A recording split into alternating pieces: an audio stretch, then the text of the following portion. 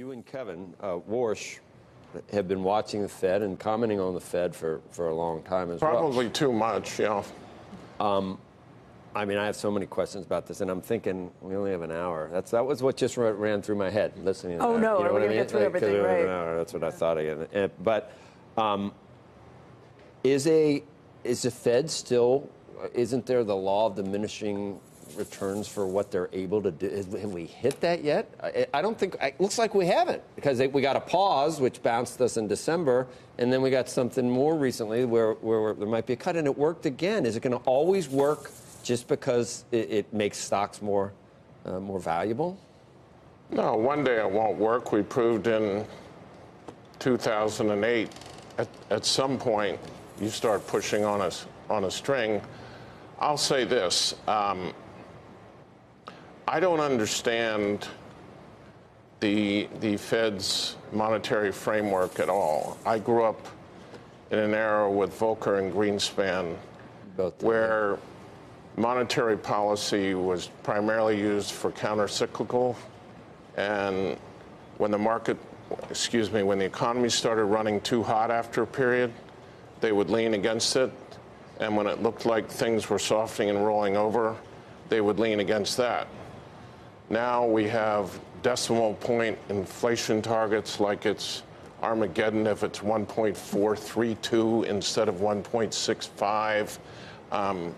We're worried about inflation expectations 5-year tier and 10 years down the road. We have a 2.0, inflation target that if we don't meet it, it's Armageddon.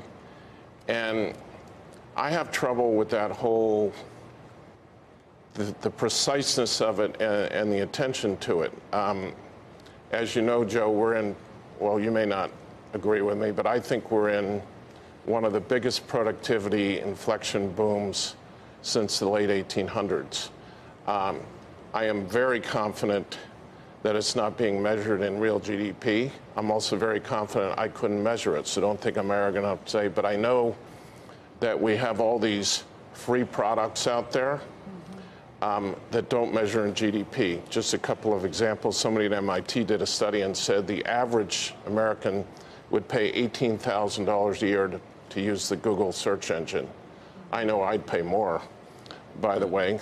But here's just one little anecdote. So in 2010, Americans took, I think, or globally, took 300 billion pictures. Okay, this year, we took 2.5 trillion pictures. Okay, and the pictures this year on the phone in your pocket are better than the pictures you were taking with a Kodak camera eight years ago. And if you look at GDP accounting, all right, there is no accounting in value for those pictures. It has done nothing for GDP. In fact, you could argue, since we used to go in and pay 50 cents per picture when we went to have them developed, that added to GDP, and that's no longer in there. So that it now literally subtracts from GDP.